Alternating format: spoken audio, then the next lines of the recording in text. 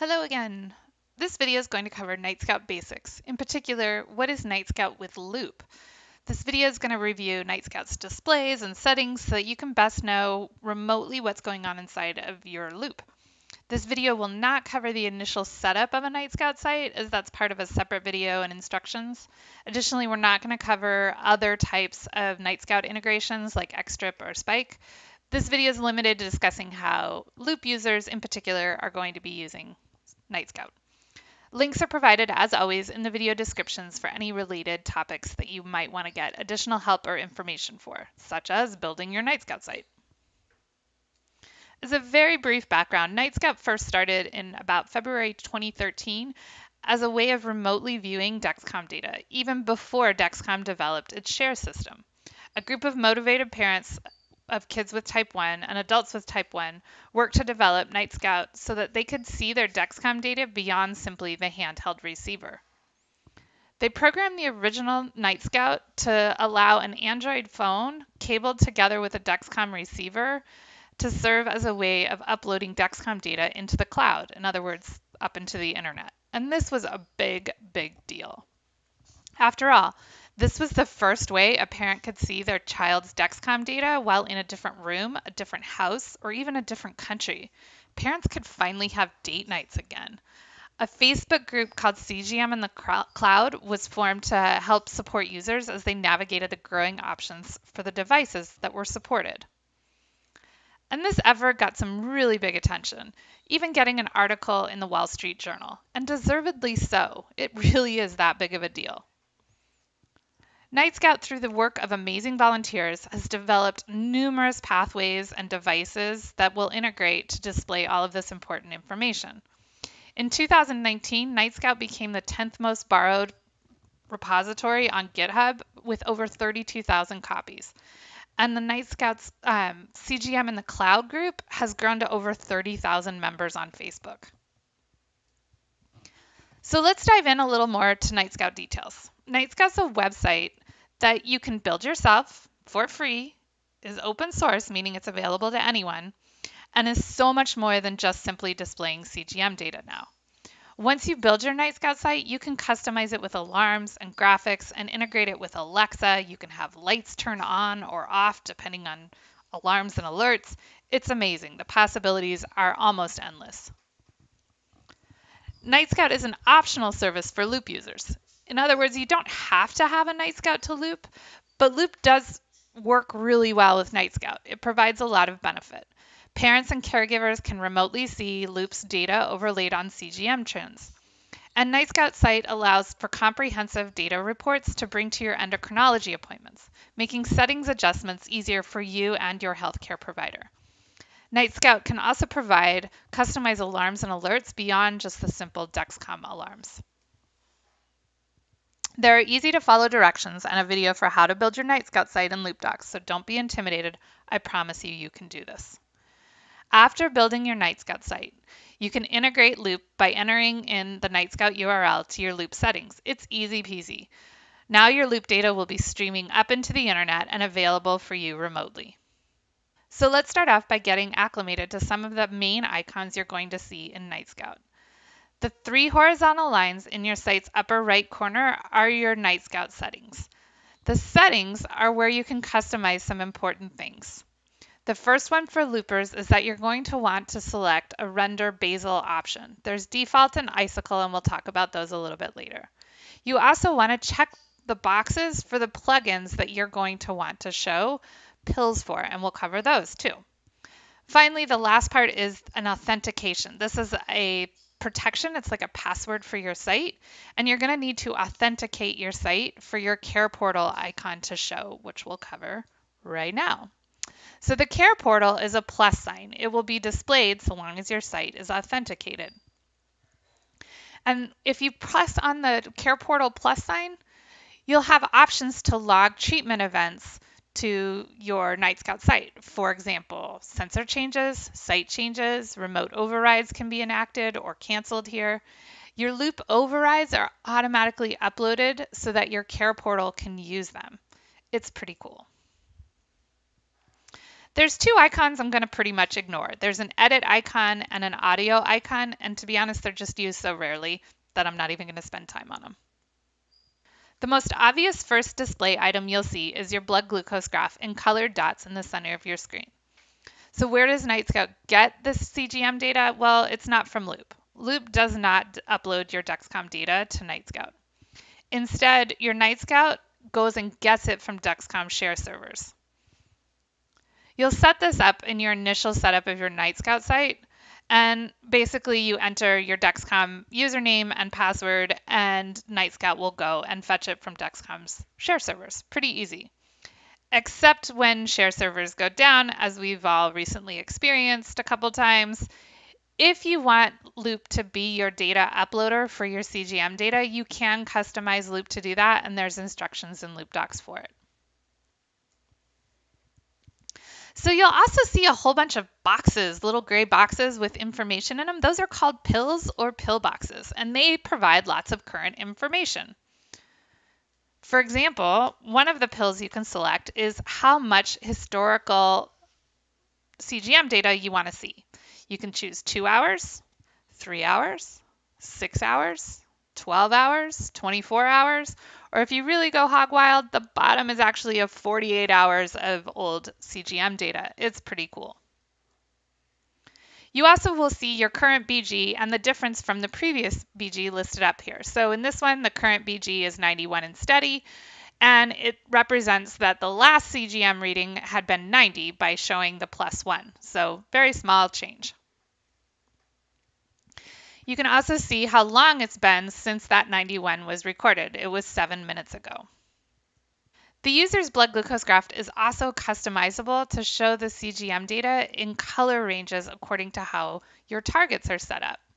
See how there's some dots that are a little bit on the low side or a little bit on the high side here, and they're drawn in yellow? That's because I've set up custom ranges for changing the colors to display within those ranges. So for example, really high values or really low values are in red, medium high, medium low ones are in yellow, and ones that I consider in range are in green.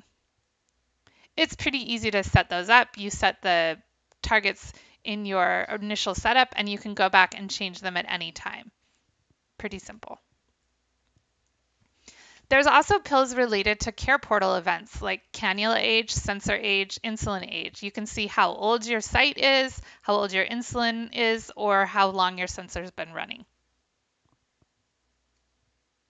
There's also loop and pump pills that provide information from loop. So you can get your reservoir volumes, you can get your loop status, and there's 5 symbols of loop status right next to the loop's name. In this particular screenshot, you can see there's a little sideways lightning bolt. That's one symbol, but there's actually 5 of them. The 5 status indicators are shown here. An X means loop is currently experiencing an error. A circle with a vertical line means loop is recommending a basal, but it's not actually getting enacted. Usually this is a sign that you're in open loop mode or your pump is suspended. The sideways lightning bolt means loop has just enacted a new temp basal. The recycle symbol means that loop thinks the last temp basal it set is good to go again, so it's not making any changes, it's letting it ride. And the little yellow exclamation point is a warning symbol indicator telling you that loop is either red or it could still be working, but the uploads to Nightscout have failed. So this could happen if the person just doesn't have a data plan going. If you click on the loop pill, you'll also be able to see additional information, and this goes for all of the pills in Nightscout. If you click on them, there's additional information. In particular for the loop pill, you can see what the temp basal was that was started, the insulin on board, the carbs on board, the maximum and minimum of the predicted blood sugars, and the eventual in 6 hours blood sugar. This is what is really useful. If you're ever in doubt on any displays, the loop pill is a great tool to go to. You also will get, if there's an X in it, you'll also get information about the error message, which can help with resolving red loops. The predicted blood sugar line is shown in purple, and this is uploaded directly from Loop. These purple dots match the same predicted BG curve that's shown in the Loop app. If you're not seeing the purple dots when you first set up your Nightscout site, go ahead and click on the 3 dots that are next to the 24-hour selection on that upper left area, and that will bring up a checkbox where you can mark it on. Usually you only have to do this the very first time you set up your Nightscout site.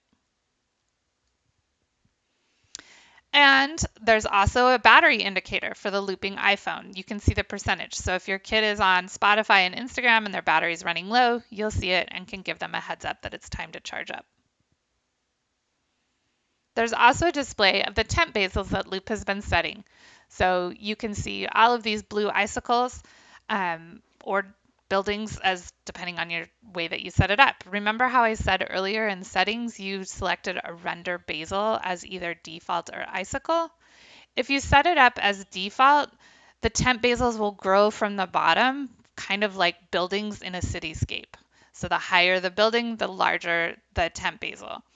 If you selected icicles, those hang like icicles from a ceiling. So the further down they go, the more the temp basal is acting. It's totally personal preference how you want that to display. There's also insulin on board and carbs on board pills. These usually will display the most current information from Loop, but every once in a while, if Loop is having problems uploading data, these carb on board and insulin on board pills may revert to a value that's Nightscout's version of those, and that's not necessarily accurate for a looper. So if in doubt, you can always go to the Loop pill itself to see the current IOB and COB. Loop also automatically updates your Nightscout profile with some information from your Loop settings when you make the changes in Loop. So specifically, Loop will upload your basal rates, carb ratios, insulin sensitivities, and even your override presets to your Nightscout profile. This way, you can always tell what your saved Loop settings are. Loop will also automatically upload carb entries and boluses to Nightscout. The carbs will display as a dot with the top half drawn in white, and the boluses are on the bottom half drawn in blue. Clicking on a carb dot will reveal the absorption time as well associated with the entry.